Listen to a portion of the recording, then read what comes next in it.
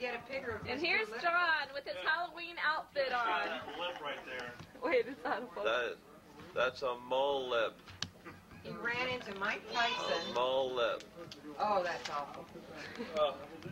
9 stitches. Put that light on it again. 9 stitches. He has a slight bite from his eyebrow to his elbow. Hey, Megan. We got this one over here. They call him Lipper. Lipper. And then this one too, and you'll see it goes all the way down. Good evening, ladies and gentlemen. I'm John Walsh, America's Most Wanted Canines. On the night of October 30th, a vicious, savage attack took place. John McConnell was bitten by a starved, half-crazed dog. The dog is still at large, very large. He is known to frequent EGs from miles away. He is also known to answer the name Ozzy or groceries. We want to show you a mugshot of this very large dog, and we'll do that now. He is also known to have eczema, seborrheic, and psoriasis.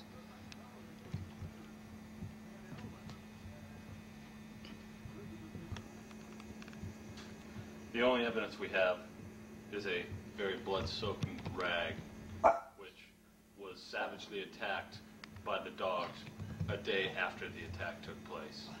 We also believe that the mastermind behind all this is a dog named alias Joey Shortstop Boy Joseph Mengele, and we'll show you a mugshot of him.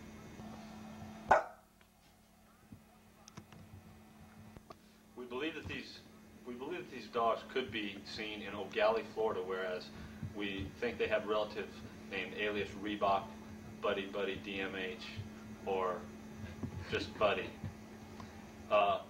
Please call in from around the country. We have deputies from Arizona and Florida awaiting you. Back to America's Most Wanted, John Walsh. I'm here with John McConnell, who is just savagely bitten by a overgrown beagle dog. We believe to be a beagle dog, the hitman, and we're here with John, and he's going to tell us what happened in this just brutal attack. It was a traumatic experience. I was just sitting in this manner, and I brought along a toy dog just for ease of the discussion. And I was sitting here. A much smaller scale, I might say. Oh yeah, the dog he's huge. Anyway, he came at me. I was minding in this manner here, and I shook him off, and I had to throw him, and he was bleeding, and the rag, and it was just harrowing. Can we get a close-up of it, John? Yeah. Nine stitches. 9 stitches. They're here. See, it's deep over here. This is a good here, and there's 4 stitches in here, and the shots and the hair and trimming, and then when he bit me over here, it came down, and my lip was opened up like this. It just mauled my lip. It was terrifying. You'd call that a mole lipper, then. It would be a true mole lip, a true mole lipper, and it was. Folks, we kind of lost control here a little bit, and the dogs are still sniffing the rag. This is the rag, very bloody rag. We're glad we bought this kind though, because they say it soaks up 3 times as much blood, and John did bleed a lot out of that lip. It's mauled. The lips mauled. Do you think the dogs just thought it was a piece of cheese on your lip, or something? We've been trying to figure out what it is, and it could be donuts. He was in a sleep when he woke up, and they've been known to eat loaves of bread at a time. Oh, loaves and loaves of bread, and chocolate chip cookies, and true garbage dogs. True garbage dogs.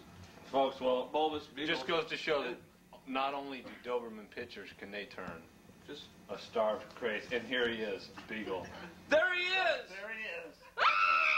He wants it. He wants it. Just don't carry cheese in your mustache. I guess the more would be, well, I carry cheese in my pocket now as a diversionary tactic in case I'm attacked once again by the terrible dog. What you've just seen is a true story of a vicious dog bite. It's just like any other bite, a bite, a flea, it's a big, vicious. Folks, if you have any information, please call 1-800-DOG-BITE. Yes, it's 1-800-DOG-EIDE. And we will have a deputy text her to call in Arizona and Florida. Thank you.